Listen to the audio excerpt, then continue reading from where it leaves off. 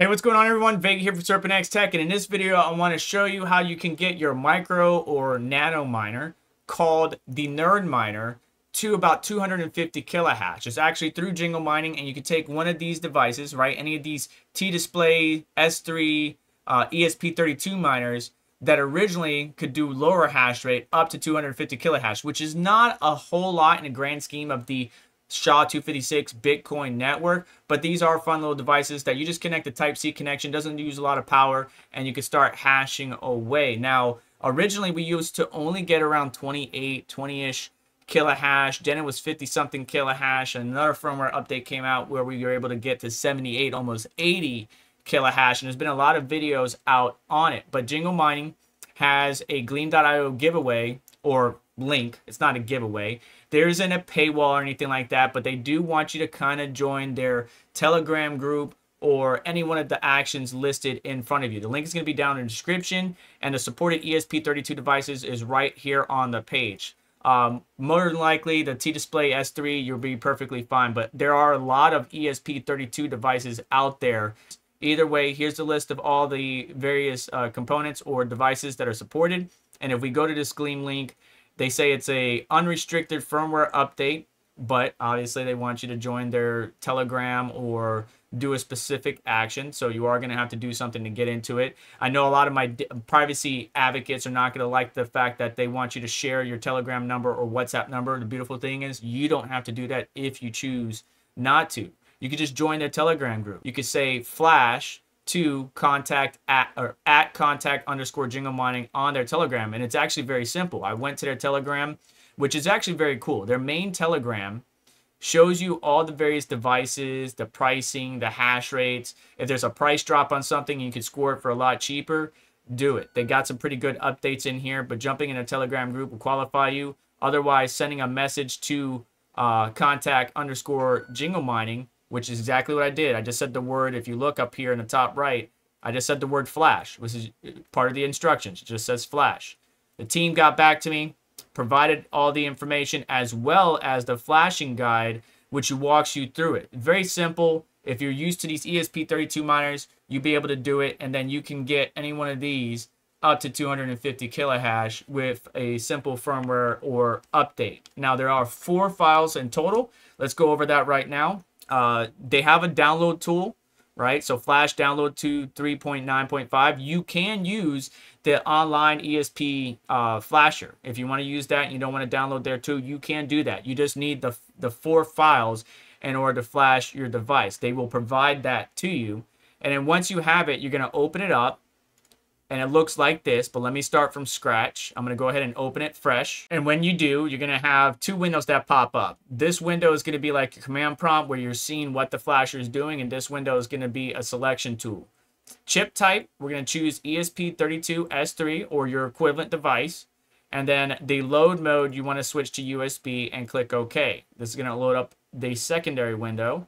And here it is, right? So the top file is your bootloader, the middle file is your partitions, the third file is your boot app, and the bottom file is your actual firmware. So basically they provided me these files, right? I downloaded it, and I did scan it, by the way. There's nothing malicious on it with a quick scan on the thing, but basically here are the 4 files right here, right? So everything we need, right? We know where those are. Those are in the download section. Don't mess with the numbers on the right, but they should be equivalent to what they normally are. But just go in the order that you see it here. If you click the 3 dots, you are able to search. Like if I go to my downloads, I can go to 12.1.1 or 12.11, which is the 78 kilohash version. But if I go back to the lottery miner flashing, in here are the various files. So I'm going to select each one. Again, bootloader is the first one. Partitions the second one. The boot app is the third, and firmware is the last one. And then once I do that, I already have a miner loaded up. Let me show you real quick. But before I do, I just want to make sure that you choose the right COM port, right? So we just have those 4 files. They're checked on the left. If they're unchecked, that means they're not going to do anything. So make sure they're checked. And then there's a COM port, right? That COM port will change when you plug in a device. It might be COM 6, COM 5, COM whatever. So click the drop down, choose whichever port showing up, because your device will show up once you plug it in. And then we would hit start. But before we do that, let me point the camera at the NerdMiner that's already ready to go. And then I'm going to hit the start button to show you the process. So we have the NerdMiner in my hand, connected via Type-C. And then in the top right, you see the flasher. So I'm going to go ahead and hit start. Screen goes black. You can see the command window going through its operations. It's downloading and installing the actual firmware. You're going to see it go step by step, compress various bytes. The bar continues to move on the left-hand side, and then it's going to show finish when done. Now that that's done, all we're going to do is unplug the Type-C connector, and then wait a second, and then plug it back in. Now you still, if this is a new one, you're still going to have to set it up. You can see it says Jingle Miner on it. You're still going to have to set it up, right? Connect to the device, configure it to mine to whatever pool you want. You can connect to it on your phone or your computer, doesn't matter. But I was able to connect to it, and now I just need to continue on and configure the Wi-Fi. When you click configure Wi-Fi, it's going to show you all your networks, and you just need to plug in the info appropriate for your network. And right below where you put in your SSID and password, you got to put in your, again, pool URL, port number, and address.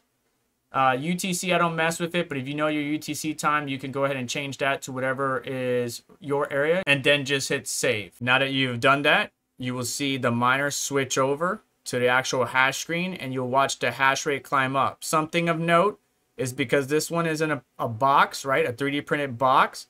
The chips do get a little bit toasty. So if you have some sort of airflow that you can provide, you can see on one side there's some holes for the air to go through, and you can see the light inside.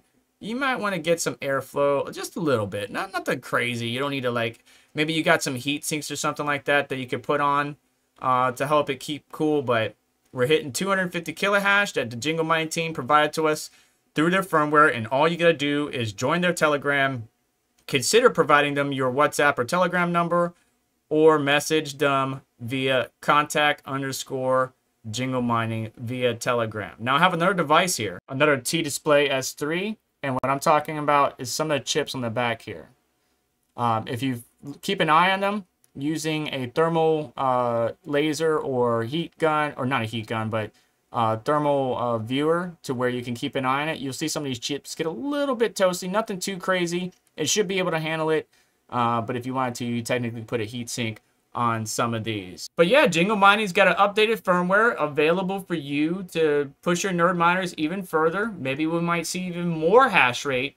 Not that these things are going to guarantee you a Bitcoin block, but these little miners are fun to play with. If you have them on a chain, you know, 250 kilohash times 8, you could do the math on that, and they add up. But I wouldn't go out and buy a whole warehouse full of these things in order to say that you're going to hit a Bitcoin block. But they're just fun little toys, in my opinion. Just that. I said the word toys. A lot of people might not like that, but fun little toys, you know, to play around with and get some extra hash rate. And to participate, right? You can officially say, even if you don't have any other Bitcoin miner in your arsenal, you can officially say that you participate in helping keep Bitcoin, the network, secure. You're processing transactions, and you're helping out in the overall ecosystem of Bitcoin. There's all kinds of different ones out there. Jingle Miner does sell their specific device on their website if you're interested. But you can find these online through various outlets. But check out the firmware from Jingle Mining. Link down in the description. Let me know what your thoughts are. What was the hash rate you were pushing? Are you still using your nerd miner? That's the first question I have for you. Second, what was the hash rate you were running at consistently? And third, do you love these little devices? Let me know down in the comment section below. But that's going to do it for today's video. So do me a favor on the way out. Hit that like button, get subscribed, hit the notification bell to stay up to date. So let's check out additional links in the description. They'll support the channel and what we do here. And you just have yourself a wonderful day. Take care. I'll catch you next one.